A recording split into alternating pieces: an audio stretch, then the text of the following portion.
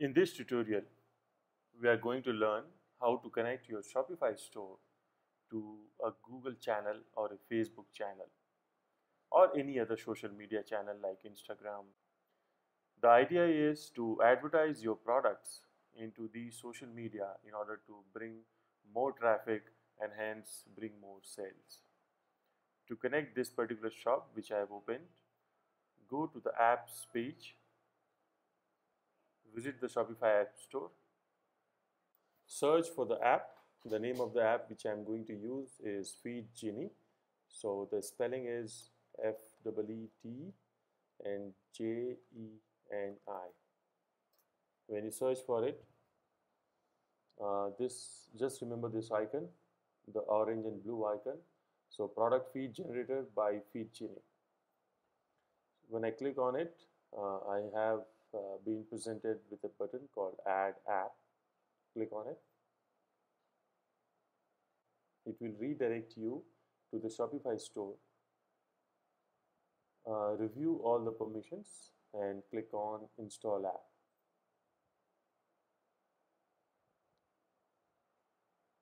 After the app has been installed, the next step is to create a feed.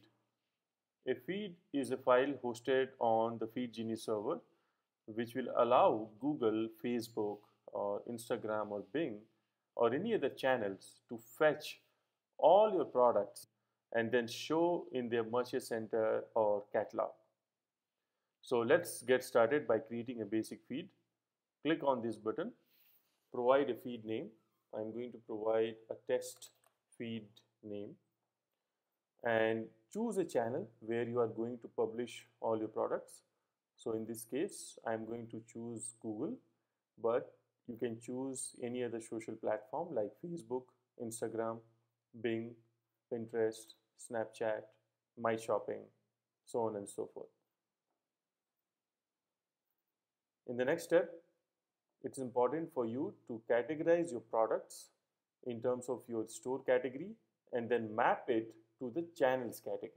For example, I'm going to click on the bag store category which is there in my store. Let's click on select category, and it will, on the left hand side, you will see a list of categories which are supported by Google channel. So we have provided a handy button on the top. You can click on search for bag and it will show you all the suggestions which are applicable for the bag. So for example, in our case, we will link the bag category in our store to the Google's category on sporting goods. Once you have done that, click on save. Now the bag category has been linked to the appropriate Google category. Do this for all the categories. For the purpose of this demo, I am going to skip this step. Go to the next step, which is product filtering. If you want to only include a specific set of products into your feed, you can do this with this option. However, you need to upgrade your plan for Feed Genie to get this option enabled in your account. So this is an optional step, you don't need to do it. And then finally click on create. So it will take a moment to create your feed. You can do a quick refresh to see if it is already created. All right, so the name of the feed is test feed and this is the URL. You can copy it using this button. The name of the channel is Google and number of products is 22 and that is in our store. Step, I have opened Google Merchant Center and I have created a blank account. To add that feed into Merchant Center, head over to products, click on upload multiple products, see all methods. So I'm going to choose United States as the country of origin and or country of sale and language as English. Click on continue. Give a feed name. I'm going to use the same name here. It doesn't matter, you can choose any name.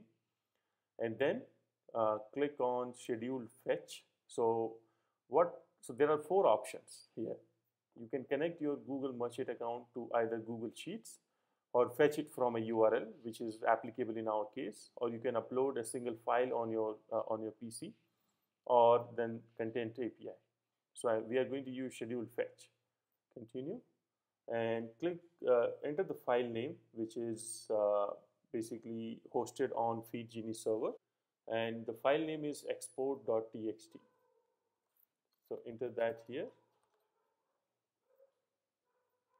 and then fetch frequency. So if you are updating your products on a daily basis, click on fetch frequency as daily. Or if you're not updating your products, if it is like not very frequently, you can choose weekly or monthly. And then you can click you can basically choose a fetch time. So for example, if you are staying in United States, you choose your fetch time and time zone appropriately. And then finally the file URL which we copied, so just do a paste. So this URL from the Feed Genie will be applied here, and then it will automatically pull data from there. There is no need to put username and password. Click on create feed. Allow the file to be processed. If it is not showing as your file is being processed, you can click on fetch now, just to push Google to fetch it right away, and give it a quick refresh. Alright, so the feed has been processed and I can see 22 items have been imported. However, 22 items have been disapproved as well. So the reason is specified right below. So you have 4 issues. One is missing shipping information, missing tax information, website URL not claimed, and missing registered URL.